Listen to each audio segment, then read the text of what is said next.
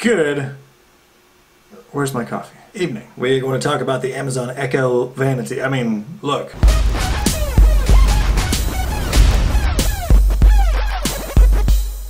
So Amazon has a camera now that they call the Look, or the Echo Look. Kitty! Stop it! Hey! No! Based on the article that I read about it, it seems like it's a camera that will give you fashion advice. Which, to some, I think would be quite beneficial. Yeah. To others with thinner skin, it's not going to be a good idea. The article on CNET says that the Echo Look, which includes the Alexa digital assistant and a camera, takes full-body selfies to capture what you're wearing and provide feedback to help you decide between two outfits. So it's like a fashion hot or not. The Echo Look app doled out its fashion advice based on machine learning algorithms with advice from fashion specialists. So what I'm assuming that means is they consulted fashion specialists while designing their algorithm to pick which outfit suits you best.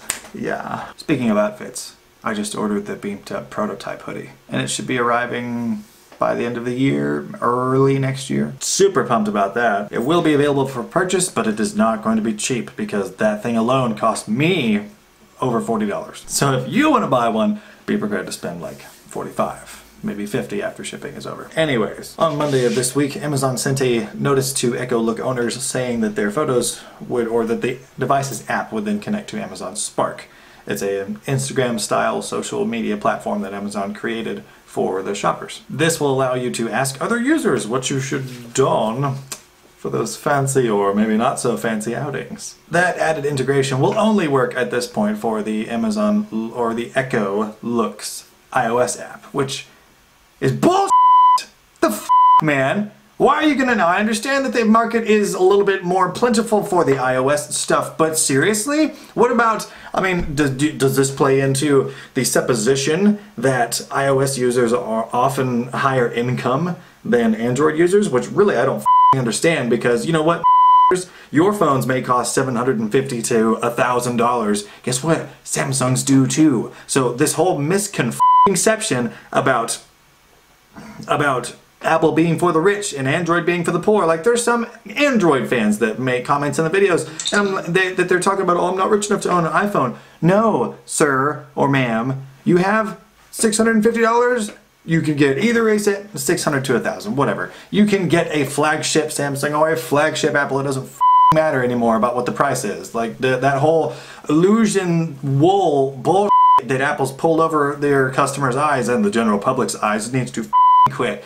Like, if I could strike a match and burn that curtain, I totally would, because it's ridiculous that people think that iPhones are somehow only for people with money, when in reality they're the same price. Thankfully, the new feature isn't much different than the style check feature that they already had in the Echo Look. So those that do not have iOS phones can still ask their friends whether to wear the polka dotted dress or the solid color dress. But I swear to God, if Amazon does not make the Echo Spark feature available for Android eventually, I'm gonna be mad. Apart from the dumb Apple exclusivity, as newfangled as it sounds, I'm really not that opposed to an idea like this, because as more and more new things that center around social media come out, like maybe somebody, and they've probably already done this, but what if somebody creates an app called The Chew that you can post your dinner photos on, or one of two dinner photos, and then,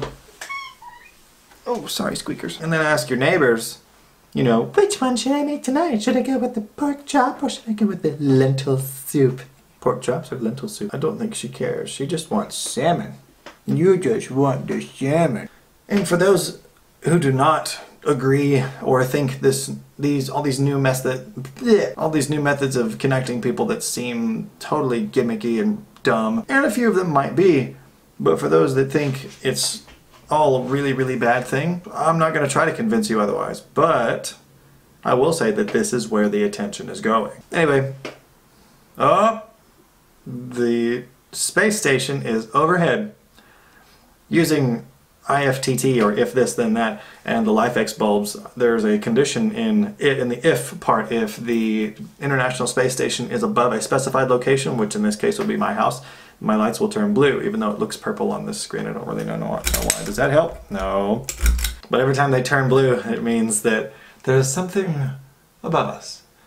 I like that. If you can tell me which movie I just referenced, you get a good old attaboy, because it's cool. Computer, turn on studio mode. That's better. Okay. That's my 2 cents or 3 cents. And also, I will be debuting the BeamtUp hoodie whenever it arrives, as soon as it arrives, preferably. There's been a lot of financially related crap that I've had to sort out and that I'm still in the process of sorting out. Those of you who saw the live stream, the last 10 minutes of it will explain why. The last live stream, the one with me and Chris in it. But life will go on, and so will I. I also want to give some hefty props to K9Vox.com. They posted the last video that I made about Apple intentionally slowing down their phones. He embedded it in the website and everything, so I really, really appreciate it, man. Thank you so much. Link to K9Vox is in the description. Why don't you stay beaming?